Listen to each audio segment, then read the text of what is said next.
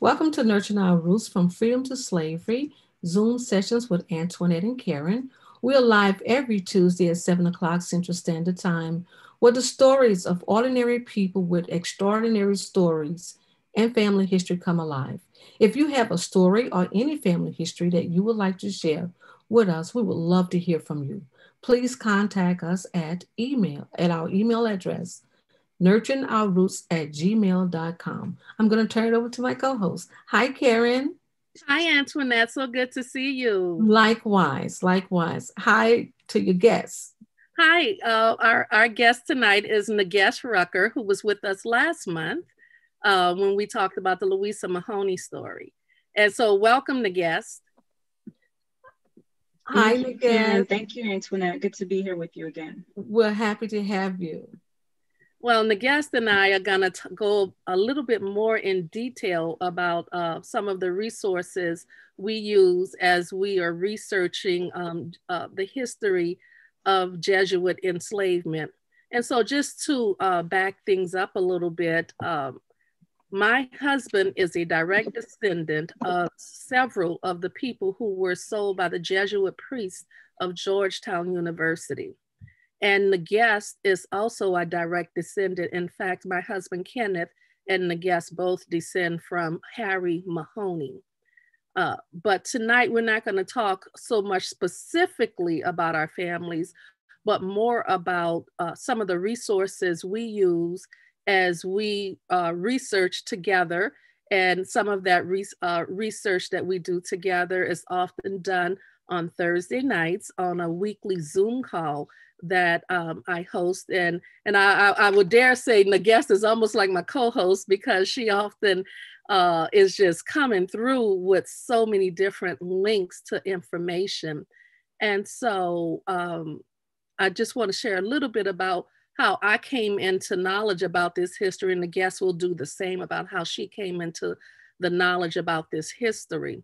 About 4 years ago, I saw an article in the New York Times paper that talked about how the Jesuit priests of Georgetown University had sold 272 people, enslaved Africans, to Louisiana.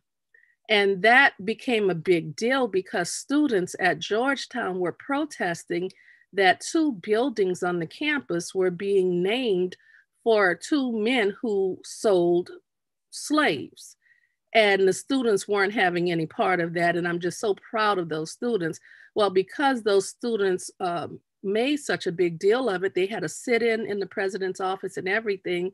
The New York Times picked up the story. I saw the story. I saw there was a surname in there, Hawkins. And I knew that my husband's grandmother was a Hawkins. And they mentioned this little town called Maringouin, or Mangrin, as my father-in-law called it. And so I knew it had to be my family's, my husband's family, my family. And so I contacted the genealogist working on the project. And I sent her my family tree, what I had with the Hawkins family. She sent me back a tree that included 2 more generations of Hawkinses, along with a family of butlers. And from that point on, I got busy working, trying to find some of the descendants, and ended up getting together with a group of descendants. And we created the Georgetown, the GU 272 Descendants Association. And while I'm no longer with the association, I have created an online group called Descendants of Jesuit Enslaved Ancestors. And it is through that group, we have a Facebook page. If you can go and like our page on Facebook, Descendants of Jesuit Enslaved Ancestors. We're on all social media. And we also have a group for descendants and people who are DNA connected to some of the descendants. And we'll talk a little bit more later on in the show about how do you know if you're DNA connected to someone who has been verified as a descendant. And I will say, we've been meeting it seems like for the last 6 months at least, every Thursday night. And it's parts support group, part social group, part research group. It's if you're trying to figure things out, you know, we try to help you figure if you're connected or how you're connected to each other. And some of the folks who join us every Thursday, they don't like when we sometimes have to skip a Thursday. And so I've just totally enjoyed it. It has really made a difference in my life in terms of connecting to the descendants and to the history. So Nages, how did you come into knowledge about how you were connected to Jesuit enslaved ancestors? Sure, thanks, Karen. So like you, I also stumbled across the article in the New York Times. And so I've just totally enjoyed it. It has really been in my life. In terms of and I was able to see my ancestor, Louisa Mahoney, who I already had done some research on. I knew that she was enslaved, but I did not know the Jesuit connection or the connection to the sale. And that's because my ancestor actually, although she was on the list to be sold, was able to escape and remain in Maryland. So I was able to get some information from some of my older relatives and cousins who knew some of the information, but were not aware of the connection to the Maryland Jesuits, were not aware of the Louisiana sale or how Georgetown University benefited. So yes, it's been extremely, I think, beneficial to me to be able to connect with other descendants on our Thursday call and in our Facebook group in order to learn more about how our ancestors have contributed and how we contribute present day to everything. Even though we have a history that I think is in some cases difficult to discuss, I do look at it as positive because I'm connected to people who exhibited such resiliency. May I please ask a question?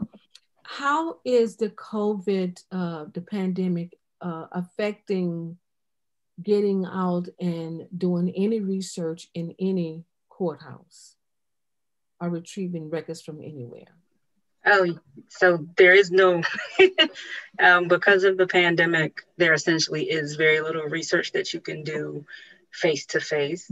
There was, for a brief time period, I think I'm speaking from the Maryland perspective here, because I live in Washington, D.C. So for a brief period, the Maryland State Archives was taking requests, individual requests, but because there was such an outpouring, they have since stopped accepting requests, and the response times were very, very long.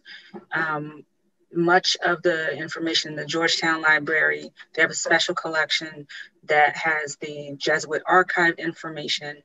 To my knowledge, that on-site research is only for graduate and undergraduate students.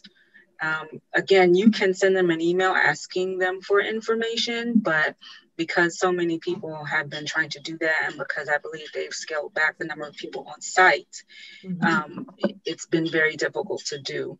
Luckily for us, we have a lot of information online that we can access. And that's a very good thing too, because I know it has to affect it somewhere, but I just want to hear from you, you know, to what extent. I'm very happy that I'm still able to access courthouse records in the areas in which I live. Or I thought the Maryland State Archives was given doing appointments. Are they still doing that? I believe they were doing appointments. I saw a notification, I believe a few weeks ago now, that some of the cases have increased in the state of Maryland, that they were no longer taking appointments. Again, this was a few weeks ago, so I could be incorrect, but the last email that I saw said that they had paused on taking appointments, I think for the remainder of the year, until they see some differences in the cases in the area. I will say that they have opened up some of the records that are previously records you could only get if you were at the state archives. So I have seen things like death certificates and those types of records for certain time periods have been opened up so you can access a lot of that information online. And previously you had to actually be in their building in order to access it. So that's actually really good. You can, so there is some resources that they have made available to us, knowing that people can actually come visit them. And that's a good thing. I know our library system have stepped up their resources online. And we know that there's a lot that you can get online. And for me, that's what I'm doing. I'm just doing it all online. I am totally just afraid to interact with anything that I have to touch that someone else may have touched. And so even because I know at our state archive, you can get an appointment to go into the Louisiana State Archives, but it's not a risk that I'm willing to take right now. So I have absolutely relied on online resources, and in a way, it's allowed me to focus more. You know, because sometimes when you're trying to get out the house and go here and go there, you don't do as much as you could do if you just stayed home and read some stuff. And so I accept that right now. I just have to utilize whatever resources I can get to at home, but I can't wait to be able to get out there and get into courthouses and go back to the state archives. I do look forward to that. But we know that there's a lot that you can find online. And one of the things I'll share is that oftentimes we talk about the Jesuits, we talk about Georgetown, the Jesuits of Georgetown. We don't stop to think that they were somewhere else. And so just to kick off some of what we're going to talk about, I want to share a map of where some of the other locations were that the Jesuits have institutions of higher learning. And it's not just that they have institutions of higher learning. I guess you could also chime in about some of the other locations that we've discovered in the research that we have been doing. Let me see here, make this a little bigger. A lot of times people think about just Georgetown. And if you look at this map, Jesuits have schools all over the country. And we know that we have found some DNA connections to location, especially from my husband in the St. Louis area and in Kentucky. Nagasi, you want to share, talk anything about any of these other locations on this map? Sure. There's also been connections to Mobile, Alabama, which is, I believe, where Spring Hill College is located. And there is work going on with the Jesuits. They refer to it as slavery memory and reconciliation work. That indicates that there were either folks who were actually enslaved and owned by Spring Hill College, or Spring Hill College used enslaved people for labor at that location. I haven't seen any names yet there, but I certainly do have a number of DNA matches to folks in Mobile. How many new people are you all getting to join your research group weekly? You know, I haven't stopped to count. We have a core group of people on the call every Thursday. We have a good 12 to 15, sometimes 20. If I have a guest speaker, we may have I think we had about 40 people on that call. Oh, really? When we had Professor Thomas on. And so it just depends on if we have a specified topic. And I think I hear more from people who reach out through our Facebook page in terms of new people. They'll reach out through Facebook or through Ancestry saying, hey, I think I'm connected to this history. And that'll just actually lead me to take us into another topic here, actually. It's about how people can figure out if they are connected to this history. Oftentimes they will say, hey, I have a particular surname. So, you know, we showed those locations, and one of the other places in Louisiana I forgot to mention is, and it's not on there, and that's St. Landry Parish, Louisiana. And that's because though the Jesuits had a school down there, St. Charles College, it's no longer an active institution of higher learning, but we also have seen some DNA connections, especially many of the Maryland descendants have seen connections to St. Landry Parish, Louisiana. And that is because in the mid 1820s, the Jesuits had taken some of their enslaved people from Maryland to St. Louis. And there's St. Louis College where and they're doing some active research around this history as well. So then later, some of those Jesuits from St. Louis went down to Grand Coteau, Louisiana, and they opened up St. Charles College. And so sometimes, in fact, some of the surnames in that area, you may see Eaglin, Hawkins, and Gough, Gough, just like cough, but Gough. Mm-hmm. Those are some of the surnames you may see down in St. Landry Parish and Mahoney. Karran, I'm looking at this name Nolan. Have you checked any of your ancestors to see if the Nolans on your side could perhaps be one of the ancestors? It makes me wonder. It makes me wonder because my Aunt Carmen, my dad's sister, is a distant DNA match to my husband. And so we haven't figured out how the Nolans connect up to everyone else just yet. So the Georgetown Memory Project has found connections to many of these surnames, but I'm not aware of a connection to a Nolan. Have you run across that surname, Nagas? She's muted. I haven't yet, but that's not to say that it doesn't exist. I think the surname has been expanded over time. We've been able to add people. The Descendants Association has added people over time because there are names there that I know when I first started doing research were not there.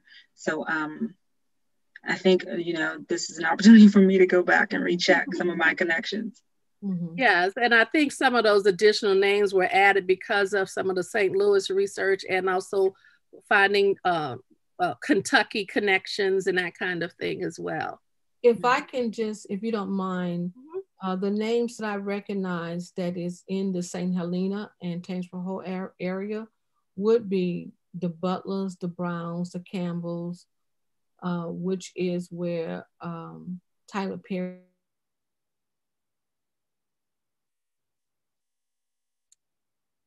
And I think Antoinette got frozen for a second. She mentioned the Butlers, and when she comes back, I'm asking her to pick up back where Tyler Perry, she mentioned Tyler Perry. But the Butlers, in the guest, you and I have been talking about these Butlers and these Harrells. Mm-hmm. The Quins come out of Mississippi. A lot of them come out of Pike County, Mississippi. You froze up when you mentioned Tyler Perry. We didn't hear anything after that until you got to Tyler Perry family comes through the Campbell family. Okay, so that's in St. Helena Parish. The Quins, I recognize this family from Pike County, Mississippi, and they are in Tangipahoa Parish. And I recognize the Ware family as well as the West family is a huge family in St. Helena. So those are names that I know just off the top of memory. And I would tell anyone, if you are having, you recognize any of these names and you can trace some of your ancestry back to Maryland. And if you've done a DNA test, and I'm going to put up a list of the Georgetown Memory Project kit alphabets in just a minute. But if you can trace your history back to slavery period in Maryland, you have a connection to any of these names. Now, when the ancestors were brought to Louisiana, they were brought to Ascension Parish, Iberville Parish, and Terrebonne Parish. But we have been seeing some connections to East Feliciana. I think it was with some of the Butlers. And there is a Butler family from Iberville Parish that does connect to Harrell's from East Feliciana. And so I've been kind of pursuing that link, trying to figure out just what that is, because understanding what our Harrell history is, we know that pretty much in this area, the Harrells who exist came down with old fat Levi, as we've talked about before, and many of them ended up in St. Helena and East Feliciana. And so I believe that those who ended up in Iberville Parish had some kind of a genetic connection to the group that came down with our ancestors from South Carolina into Louisiana. I just have to believe that connection exists. Let's see here. And this is a list of the Georgetown Memory Project DNA kit initials. The Georgetown Memory Project is run by Richard Cellini, and he created that to help find descendants. It does not have any connection to Georgetown University, just to be clear. And initially, Richard and Judy Riffle and also Melissa Ruffner, Judy and Melissa are genealogists working with Richard. They did the research on several families, and then they had some of the older members of those families that they had already researched. They had them take take a DNA test. And so the initials you see represent some of those people who took a DNA test. And they use Ancestry.com to do their DNA testing. And so oftentimes we'll get a message from someone who say, oh, well, I match MB and BM and DC. And oftentimes when we start our Thursday call, we'll ask people if they match any of those kits. And that's so that everybody on the call could hear everybody else and hear which kits they match. And then from that point, if someone wants to dig a little bit deeper, we would just click on one of these links. This is not a clickable page here, but we would click on one of those links, which would take you to a bare bones type of a family tree. And then from that tree, we'll begin to try to figure out how your tree might match or connect up with the people in these trees. And these are public trees on Ancestry. And one of the things we were running into is that these trees, as you can see, some of them have 25 people, 24 people, 30, 37 people, and it wasn't enough information. And I'm gonna stop sharing right now. It wasn't enough information for us to really help some people. So what we ended up doing is that we expanded some of the trees. So this is a tree of one of the people who have Hawkins in their lineage. My husband is a direct descendant from Caroline Hawkins, who's shown in this tree. And there, I did not mean to unshare that. Let me make it big again. And if you look, okay, I'm gonna have to just stop touching. If you look at this tree, it goes to Sam Hawkins and Kate. Well, Isaac Hawkins is born in 1773. So Sam and Kate are his parents. So that should take you to around the 1750s. And what we did is we went through for each one of the Georgetown Memory Project trees, and we expanded it where we could. We listed all of the children that we could find in public records for each one of these direct line ancestors. And so by having the additional family names on the tree, we are able to help people better figure out how they connect. Because most times you're not connecting through the direct line ancestor of the person. You're connecting through one of their sisters or brothers or siblings. And so we found that by expanding the tree, we'll be able to help more people. But also, once this tree goes public, it's not public right now, but once we are comfortable with the level of information we've added to the tree, we will make it public eventually. And people will be able to help themselves. But they can certainly join us on Thursday nights, and we're happy to pull the tree up and help go through some stuff. So that would probably be the best way to work with it for right now, is to join us on Thursday nights. And I was going to ask you if you had any questions about this. Yes, I have a question for both you and the guests, if both of you all would answer this. Do you feel that there is a spiritual connection that is guiding you to do this work, this research? And is there one ancestor that is stronger than the other in leading you to discover your family history? I'm gonna let the guest take that one. I would say yes. There's definitely a spiritual connection. There's a strong guidance there. I don't think that for me there is any particular ancestor, because there have been times when I've wanted to find something to connect these ancestors, and they weren't even necessarily my ancestors, meaning I don't necessarily directly descend from these people, but I have a strong drive and desire to figure this out, to figure out these connections, and to help other people figure out, okay, wait, who did you say you were related to? And then I'm off trying to like redo their tree or help them figure out what their get through their brick walls and things, as we say in genealogy.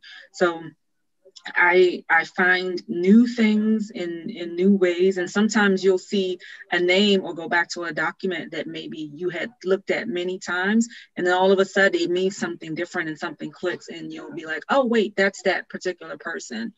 So I do think that this is definitely spirit-led work for me. Okay. Mm-hmm. And it's definitely spirit-led work for me. And like Nagas, I don't have a particular ancestor, but I will tell you, especially in the beginning, I felt like I had like two hands on my back, just pushing me and pushing me and pushing me to keep searching, not just in the research, but also for the descendants of those enslaved ancestors. And I still do feel that way, because I feel like I can't like not do this work. It's almost like it's not even of my own choosing. I was sick last week, so I had to cancel the Thursday call. And I really didn't want to cancel the Thursday call. I really, really didn't, but I knew that I needed to rest. And sometimes the guests will tell you our Thursday calls, even though they're from 7 until 9 o'clock. When do we get off the phone, the guests? Sometimes we get off at 2 o'clock in the morning. Oh, ladies, are you? There have been times when we have all dropped off at between 2 and 3 a.m. Eastern. I can believe that, because I want to share something with the both of you and the listening audience. Last week, I was doing some research. And of course, when you get into this research, you just can't stop. And it was like 3 o'clock in the morning. I actually wanted to go to bed. I wanted my ancestors to go back in the room so I can sleep, go back in the office, and I'll meet them the following morning. Well, I couldn't go to sleep the entire night. And so I said, let me get up and do something.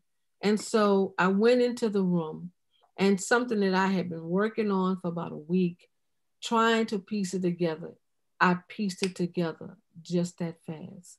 So one thing I found, I don't care if people call me crazy at this anymore, because, people say that we're really crazy. What are they talking about? Ancestors guiding you in the spirit, but they actually do. And I feel that we are our ancestors. We are those that come from the past. and we are those that is on the way here, those that is unforeseen.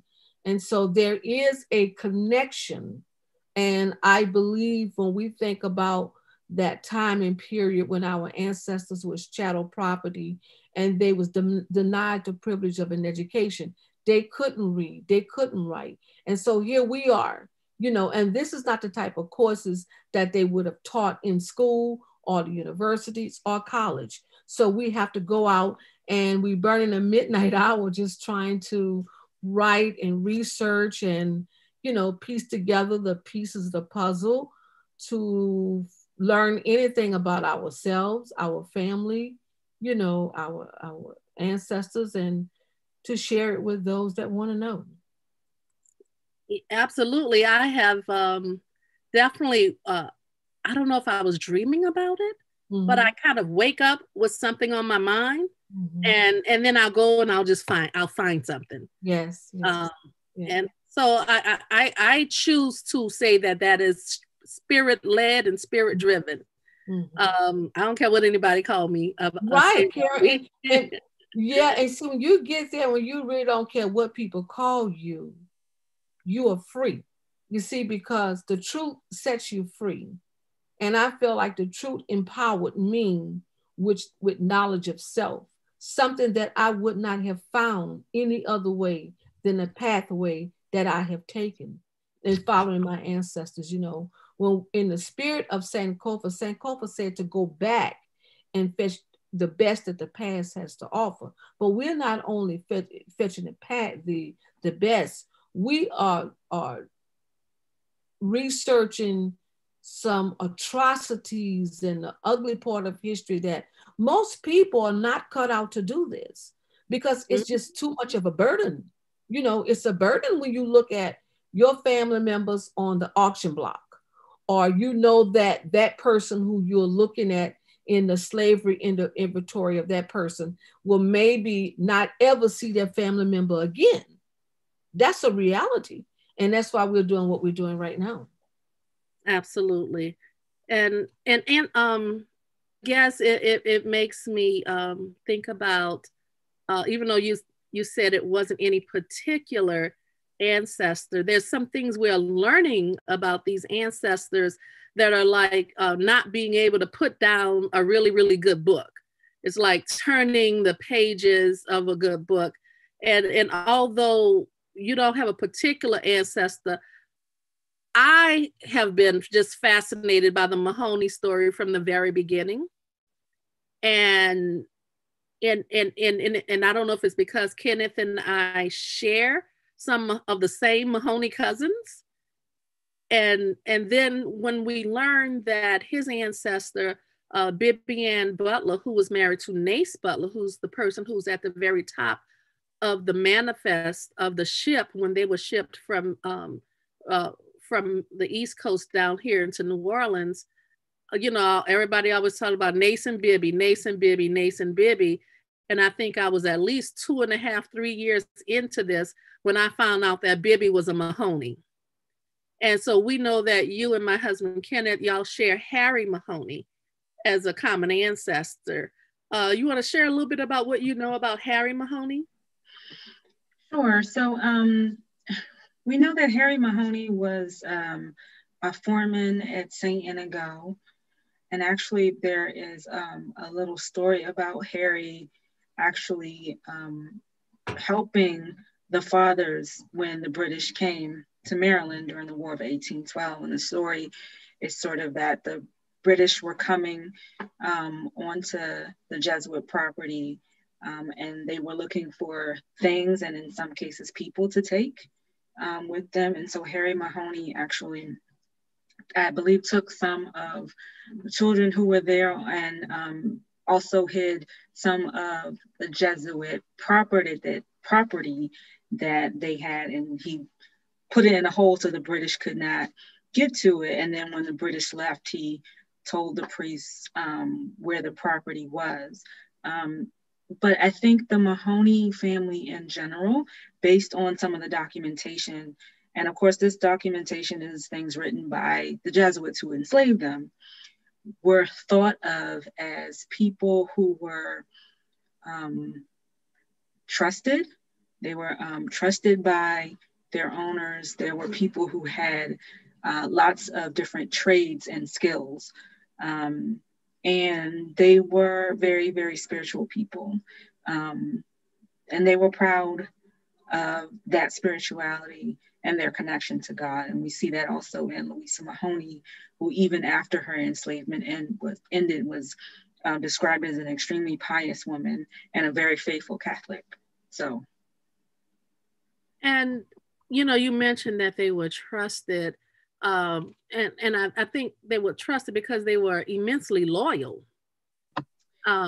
Yeah, that is also how they are described. And I think for me, that description takes on a lot of different meaning, right? So when your owner describes you as loyal, what does that really mean? It doesn't necessarily mean that you are content with being owned. And so we know that some of the Mahonies actually sued for their freedom. So obviously they were not content.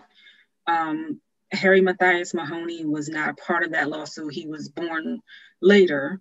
But they were using the connections that they had in order to fight for their freedom in different ways. Some of them did run away and escape.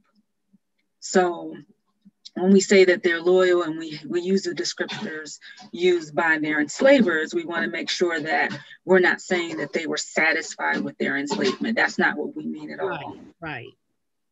And one of the things that I think about when I use that word just now is about even to this day how loyal many descendants have been to the Catholic faith.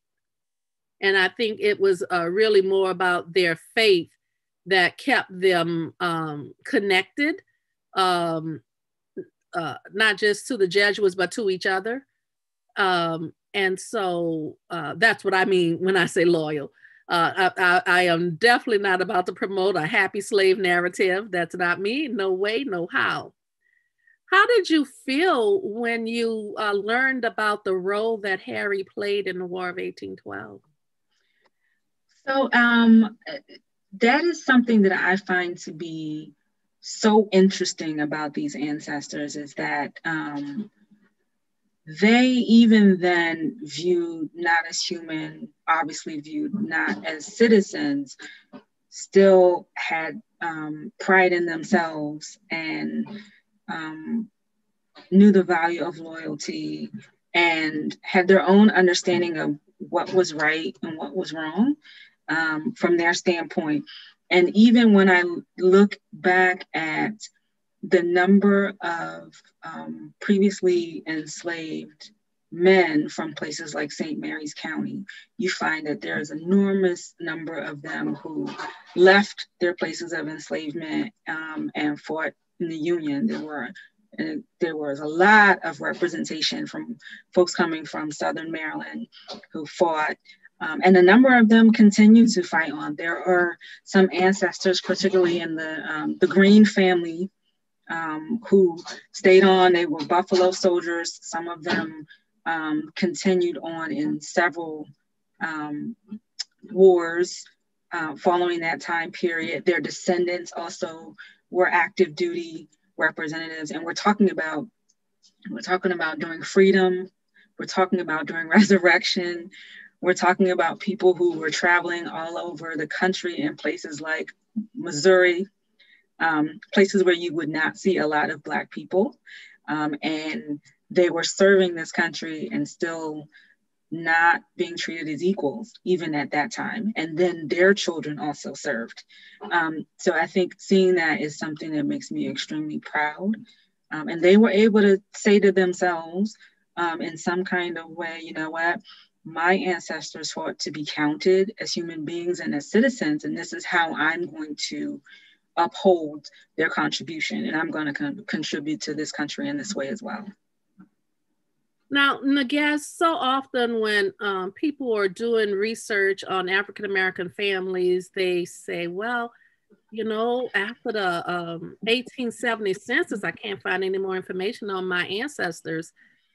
Can you share some of the other resources that we use in some of the information we've been finding out? And if you need to share your screen, you can do that. But we don't just use the census records, and we don't just use online records. Right. We don't just use the census records. I will also say that you should not make assumptions about, unless you have clear evidence that your ancestors were enslaved up until that point, don't make that assumption, because I did that a lot, only to find that my ancestors received their freedom or were able to purchase themselves and their families much earlier. So still go back and check the records as far as you can. There are a couple different resources that I use. For Maryland, there was a special census that took place, and that was a census for free African Americans. It took place in 1832. And I believe these records could be found in Ancestry.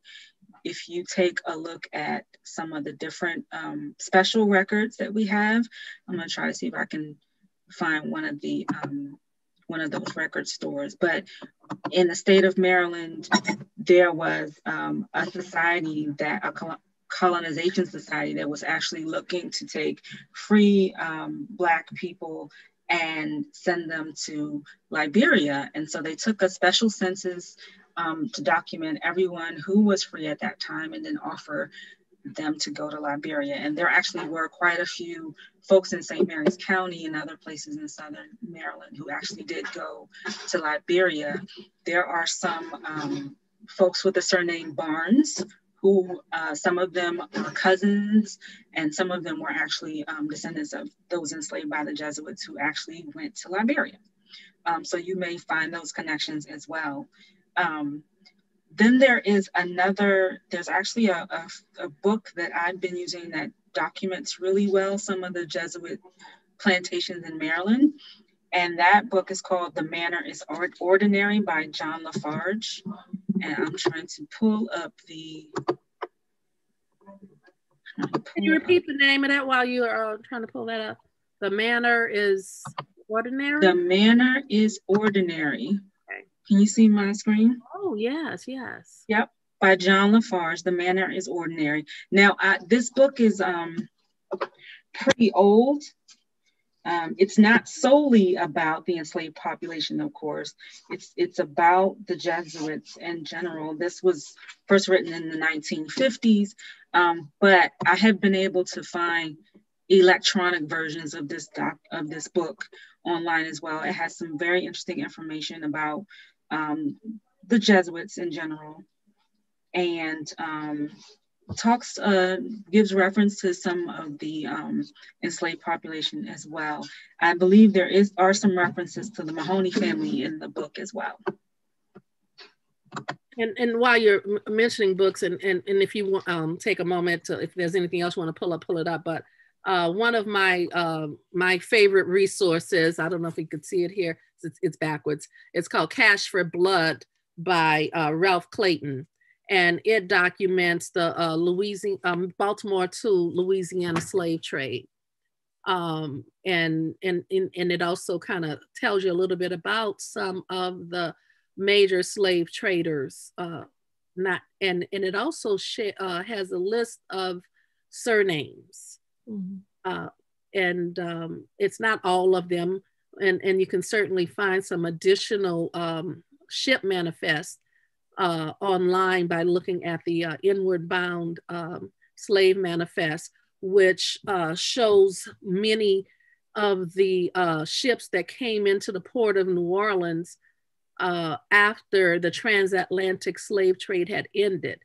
And because the slave trade had ended, they had to include people by name. And many of them, not all, but many of them came in with last names. And so if you remember from the surname list that I put up earlier, there were surnames like Queen and Hawkins, and those are some very well-known Maryland names. Those are definitely in that book by Ralph Clayton, Cash for Blood. I have a question for you and the guest. Karran, I guess I'll start off with you. with all of this information that you're finding, and I know that it involves your family on your husband's side, how how's the family receiving this family history? Um, because you've got to pass it down to somebody. Let's start off with you first. Well, some of the younger members of the family were definitely excited to hear about this history. Uh, and some of the older members of the family were surprised. Mm-hmm. They didn't know that they had come from Butlers. They knew they came from Hawkinses. They didn't know they came from Butlers. And so, as with genealogy, and you know this, it's always hard to get people really as excited about it as we are. But what I do find is that they want to know the history. They don't want to do the work to get to the history always, because you know this is some painstaking work. But people want to know about their family. And, I've taken family members out to the cemetery in Iberville, the cemeteries in Iberville Parish. I tell you what, one of my young nephews came from Texas, and he wanted to learn more about his family history. Okay, And I know that our guests have another appointment that she needs to go to, but just before she depart the show for tonight, I would like to ask her the same question. How is your family receiving all the information that you are finding the guests?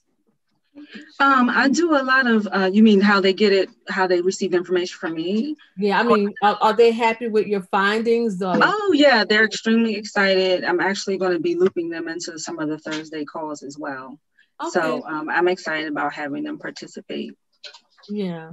Well, the guests, it has been a pleasure for the second time interviewing you and talking with you, and continue to have a happy hunt. Okay, thanks so much. Thank you so much for joining us, and a guest. Bye. Bye. Bye-bye. Karran, as always, researching and compiling family history is important. But I always tell everyone, you have to do something beyond, What is the plans for most of the research that you all are doing? Are you all talking to Georgetown University to look at repositing any information there? What is the plans, if there is any?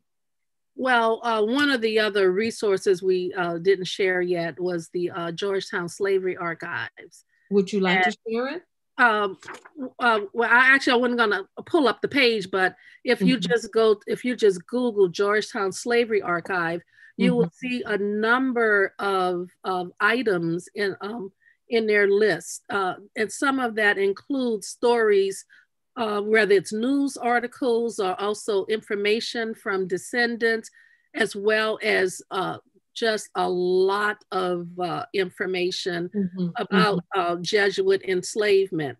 And so one of the things that I could see happening in the future is as more descendants come into knowledge, and descendants are finding various ways to share their own family history.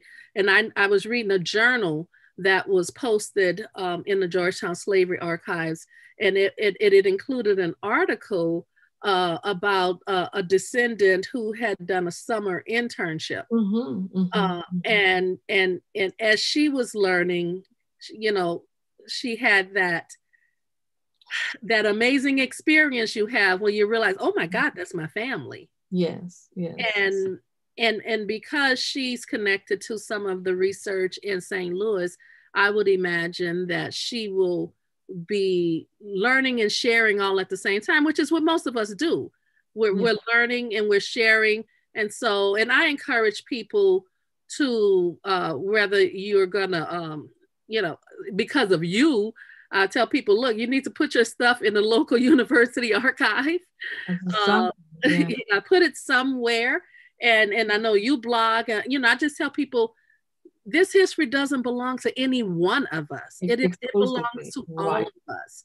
And so tell your story. Right. Well, we recognize that we must think about those that will come behind us, that will want to research the family history and to add on. When I first started researching in 1994, it was so limited to what you would find in the library outside of microfiche, microfilm, which was the census, and perhaps someone scanned the succession records.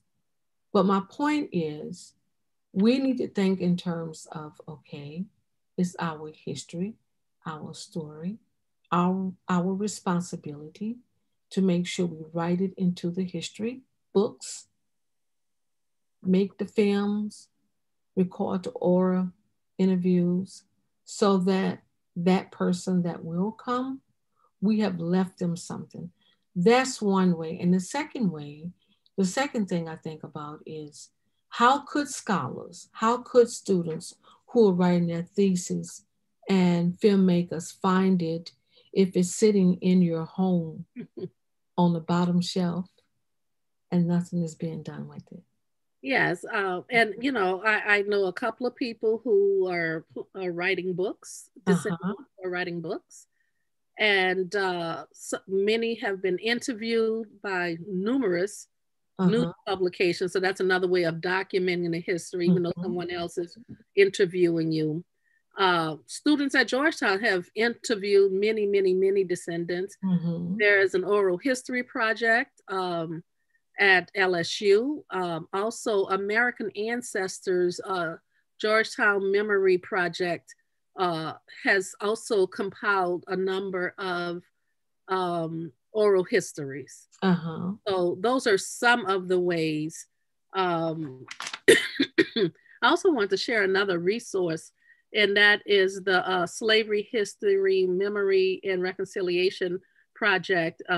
It's jesuits.org/our work hyphen work slash SHMR. That's Slavery History, Memory, and Reconciliation.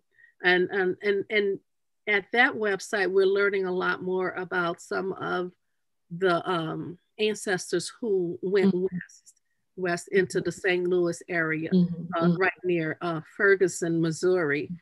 So that's another really good resource for learning. And then also there's the Woodstock Papers.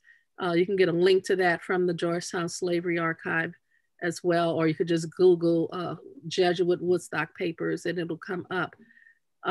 It's hundreds of pages, but it has some information. And Mhm. one thing I want people to realize is that, and I have a question for you from the live chat.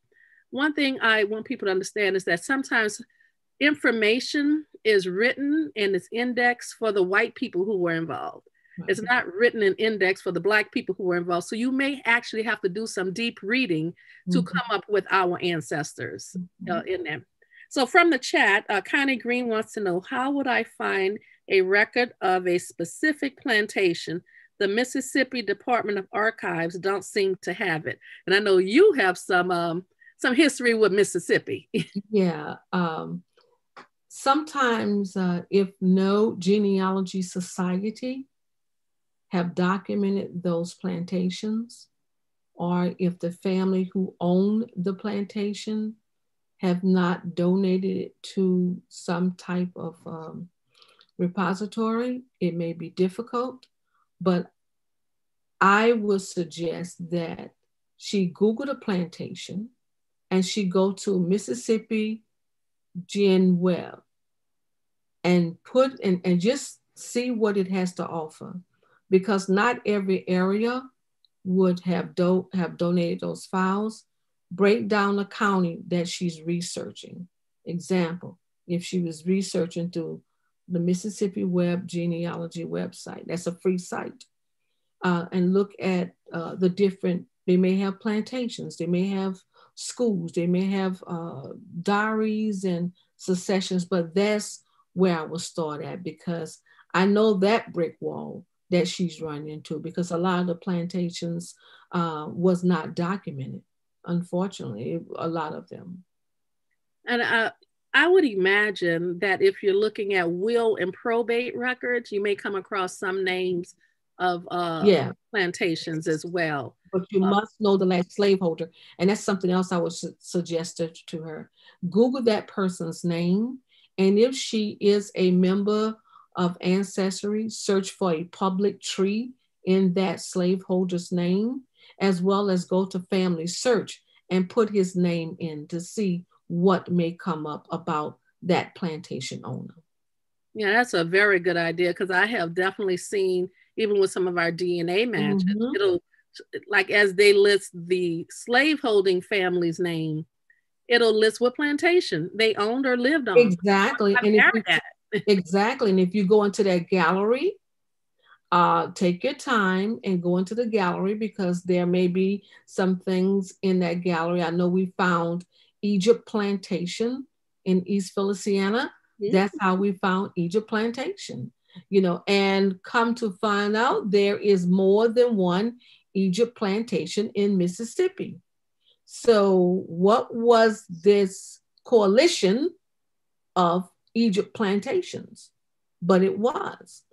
Yeah, it makes you wonder why Egypt. I mean, Why Egypt? Yes, yes, yes. So I would do that. So I think in terms of the reason that I blog, that's a way that I share my findings, whether that's photographs, whether it's documents, and that's a way to share. And when you write a story or you share something about someone else's family, that is the best gift that you can give someone. And documenting the community history is so much fun because I'm learning things that I would not have ever known exist in the Florida parishes if I wasn't researching and documenting African American history in this area. and you're so right. And so when it comes to Jesuit enslavement, our community just happens to be a little bit larger Yes. because we're looking at the connections between Maryland, Louisiana, Kentucky, and Missouri. Missouri. Yeah. Yes. Mm-hmm. Mm-hmm. And then once you even bring in some of the DNA connections, we're finding Pennsylvania also, Mm-hmm. and Delaware, Mm-hmm. and even as far up as Boston. Um, Yeah.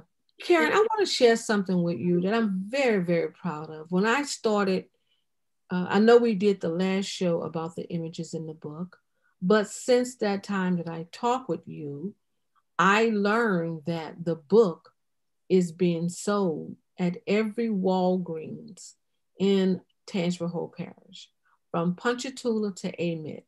Now, why is that such a big deal? It's a big deal because it's our history, it's our story that's being told through images. And the fact that when I published the book, I didn't think about the book being sold at Targets or anywhere, Amazon. I didn't think of that. I was just basically trying to document the history of ordinary people with extraordinary stories.